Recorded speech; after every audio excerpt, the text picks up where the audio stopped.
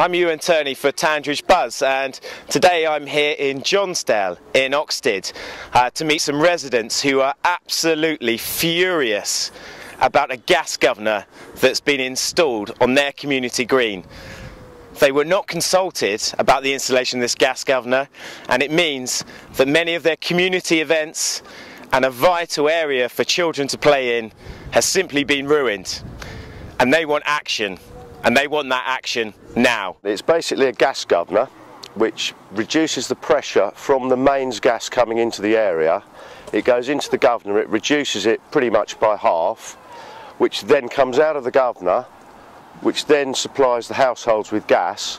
I think it's incredibly dangerous. Surrey Southern Gas Networks have said to us that there is no danger, all their safety precautions are in place, but you know, things happen. And this is, I think, a highly volatile piece of equipment to be put in a residential area.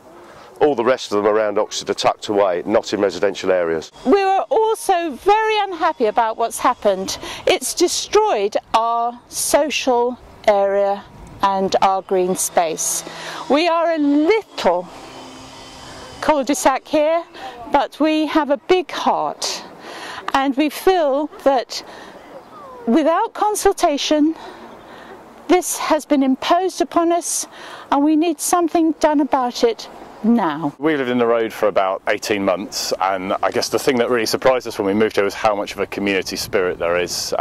There's an annual street party or street event once a year on this green, and you know, it's really important to all the residents that happens, and it's a really great way to bring the community together. We would love to have been consulted. We feel that, you know, no one spoke to us. We feel that there was definitely, and there remains, an opportunity to put this somewhere else. I mean, you could maybe be able to see behind us a massive, great big gas storage utility.